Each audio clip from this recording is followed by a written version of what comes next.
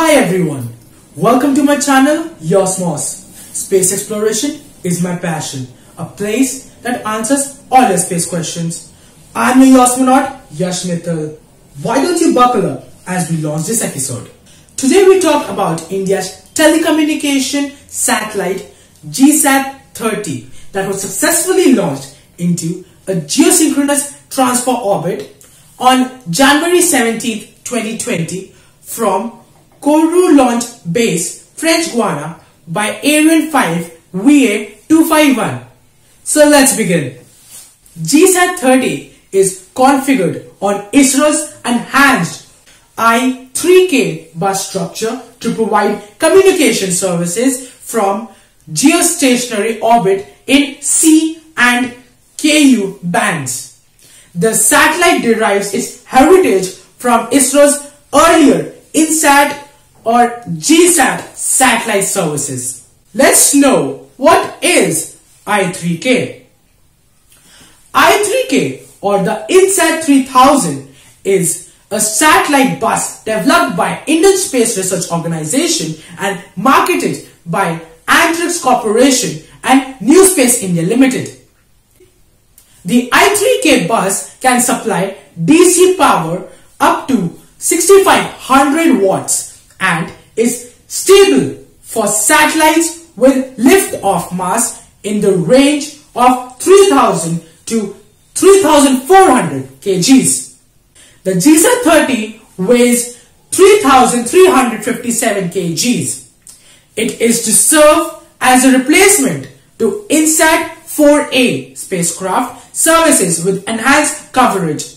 The satellite provides Indian mainland and islands coverage in Ku band and extended coverage in C band covering Gulf countries, a large number of Asian countries and Australia. Ku and Ka satellites are bandied around quite freely. But do you really know what they mean and the difference between them? Let's find out. The band in use refers to the radio frequencies used to and from the satellites. L band uses frequency in the 1 to 2 GHz range. Ku band utilizes approximately 12 to 18 GHz and Ka band services uses 26.5 to 40 GHz segment of the electromagnetic spectrum. But it is only half the story. Physicist and mathematician Claude Sharon developed what became known as Sharon's theorem in 1948. This still holds true today and is a student essential to understanding satellite throughputs.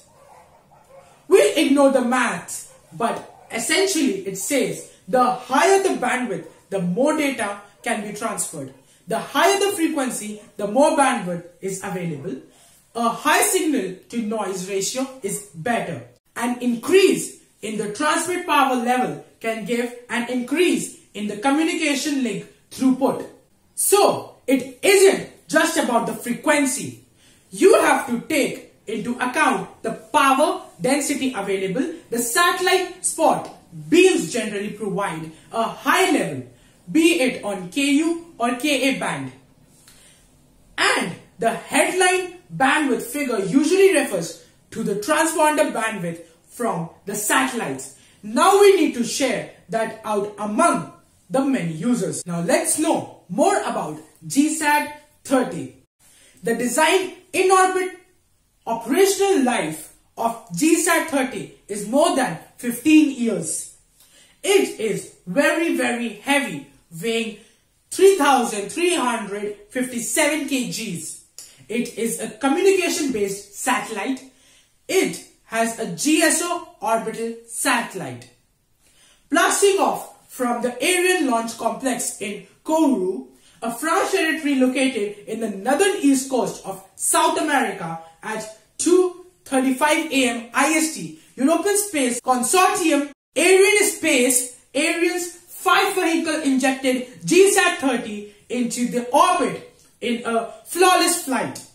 India's high-power communication satellite GSAT30 aimed at providing high-quality television, communications and broadcasting services was successfully launched on board Ariane 5 rocket from French Guiana in the early hours of Friday. The Indian Space Research Organization said here. Blasting off from the Ariane launch complex in Kourou, a French territory located in northeastern coast of South America at 2:35 a.m. IST, European launch provider Arianespace Ariane 5 vehicle injected GSAT30 into the orbit in a flawless flight lasting about 38 minutes and 25 seconds. Thank you for watching. Hope you enjoyed learning about ISRO's GSAT30. Share and subscribe, and don't forget, your likes will encourage me